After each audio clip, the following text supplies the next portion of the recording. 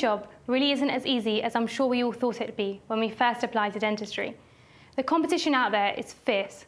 There are close to 1,000 dentists qualifying every year and more coming from Europe. The competition is the most in the larger cities. Therefore, it's clear that you need to stay on top of your game if you want to end up with your ideal associate position. I'm going to take you through a number of important points which will hopefully help you through this process. You need to start your search well in advance. Even if the start date advertised is too early for you, explain to those you applied to when you need to work from. If they want you, they may be prepared to wait till your current contract ends. You can search for an opening via adverts online or even journals. The BDJ Jobs website is great. You can also sign up to dental job agencies. Importantly, network and speak to those you know in the dental world to see if they're aware of any opportunities. If you're interested in any particular practices, it's not a bad idea to email them, call them up, or perhaps even arrange a visit and go and see them in person. If you have no idea where you'd like to work, then I think it's a good idea to apply to lots of different practices initially and then see who gets back to you. It's worth having your CV sorted well in advance, rather than a few minutes just after you've been requested to send one in.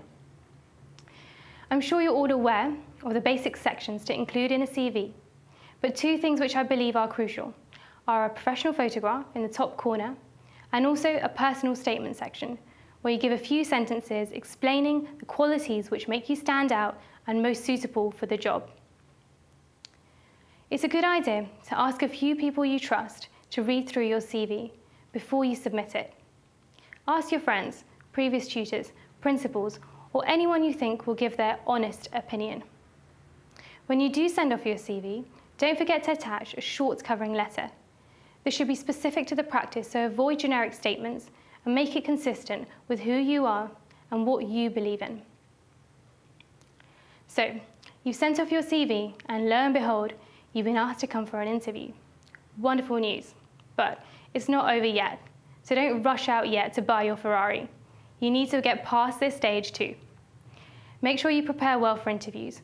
Do some background research about the practice and make sure you know exactly why you want to work there.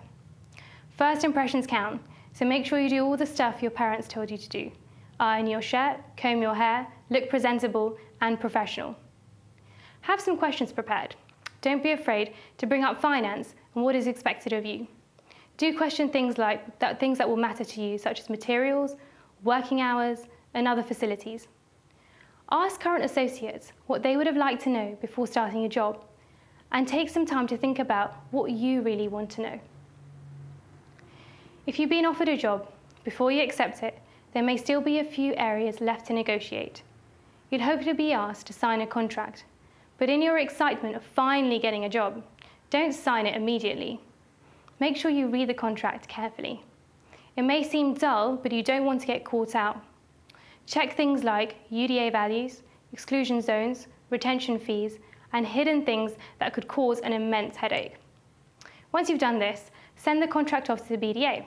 If you're a member, they will have someone look over it and will make sure that both you and your principal are covered equally.